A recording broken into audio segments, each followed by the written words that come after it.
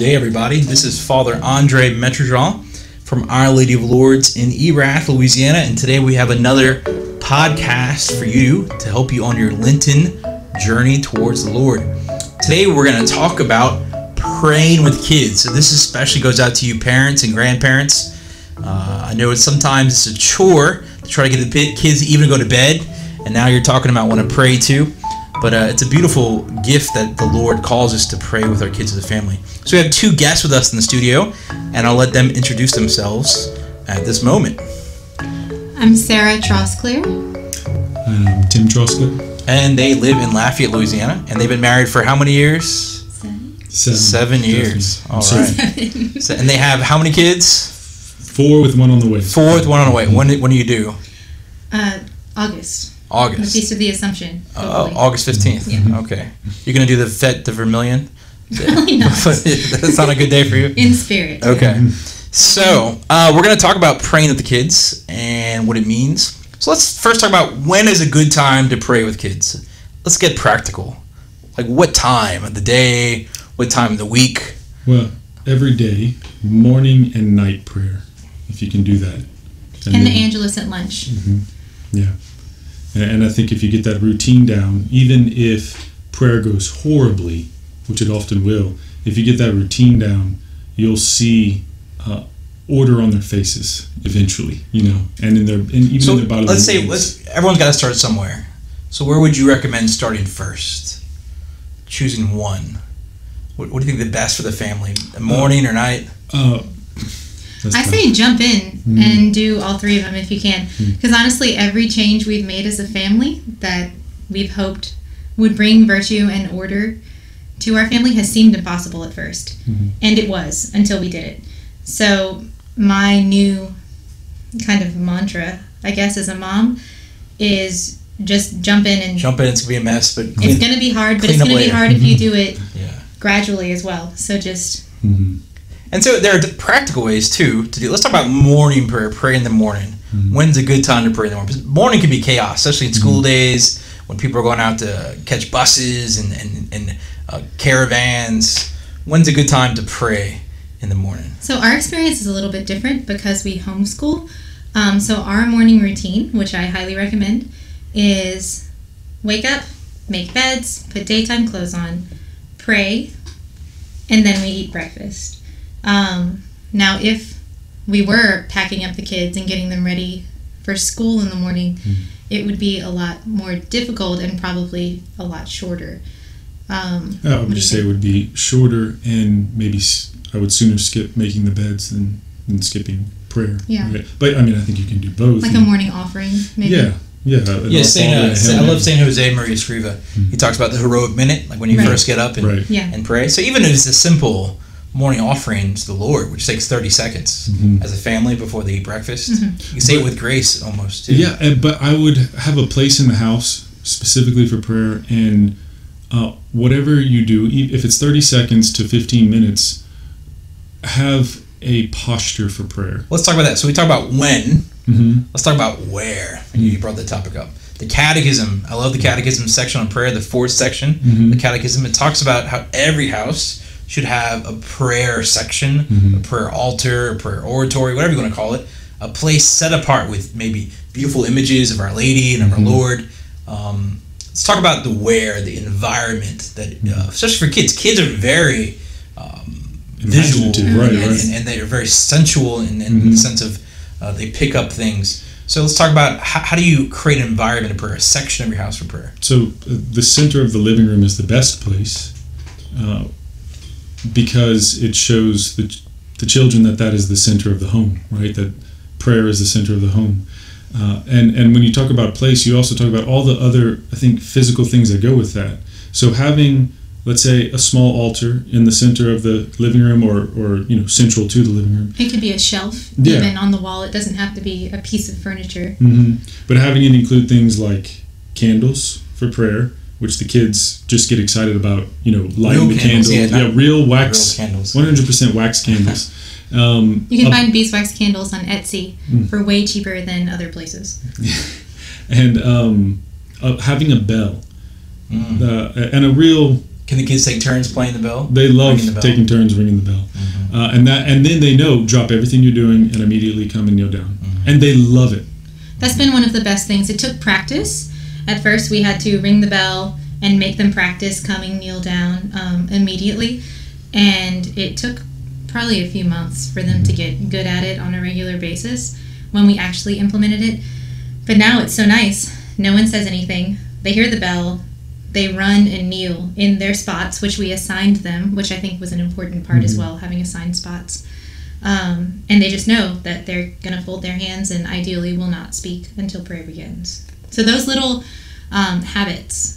Time of silence. Yes, it really brings order to the process. Physical things so kneeling and lighting candles, ringing bells. Images, physical interaction that's used. A crucifixion on the altar. A crucifix on the altar.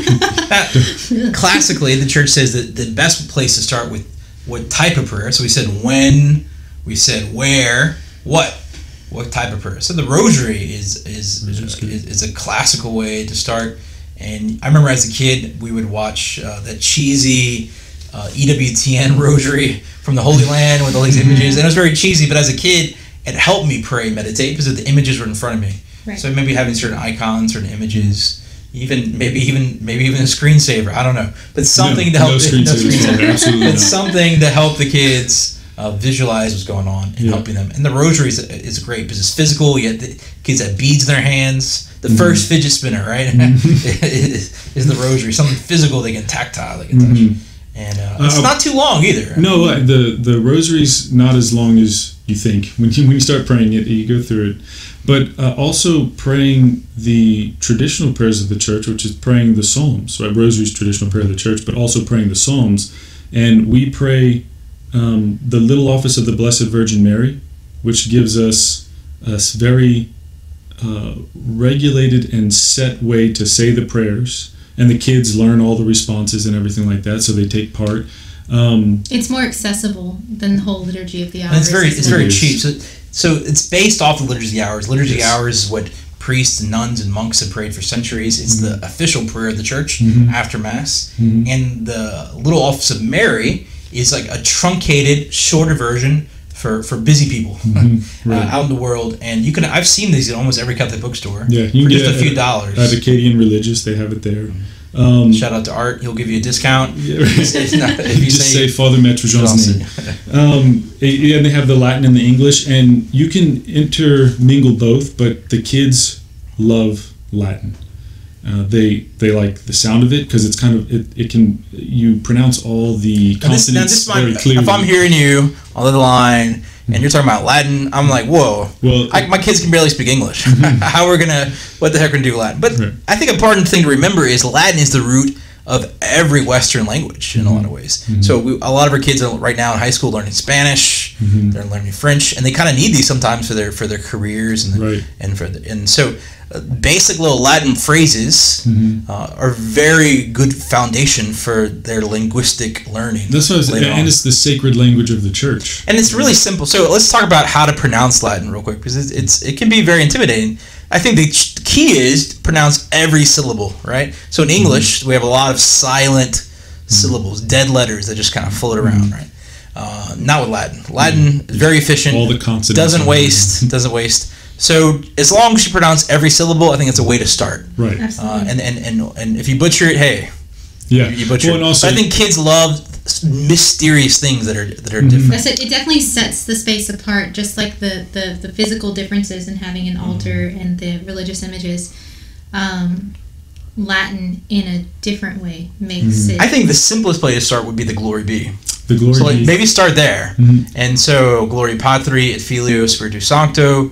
Secret Erba Principio et Nunc et Semper Saecula Saeculorum. And you can find these on YouTube.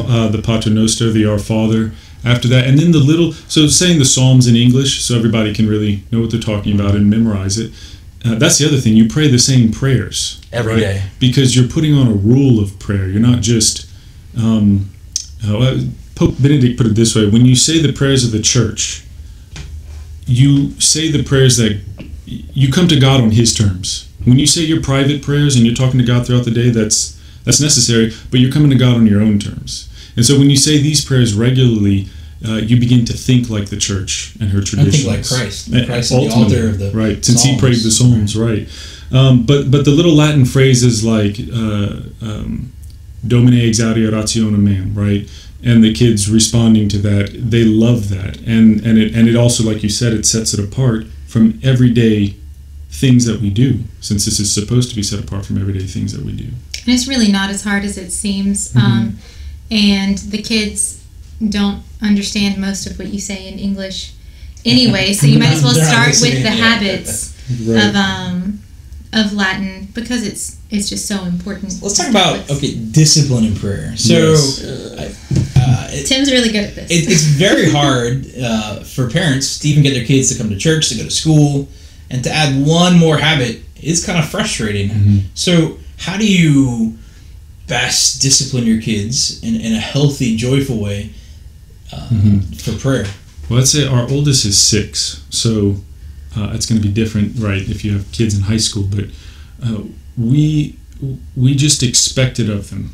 And when they don't do it, we let them know that they were wrong not to, right? So we kneel down for prayer in the morning, and my youngest is almost 2, and he cannot keep his body still. He can't. So he has to kneel in front of me, and I grab his hands, and I hold them, and I hold his shoulders up, and I hold him still. In a fatherly way. Absolutely. And he knows that, he knows, I mean, he gets upset with me, and I anger him, because I'm stopping his fallen nature from doing what it wants, which is to more easily fall into a kind of disorder and nothingness.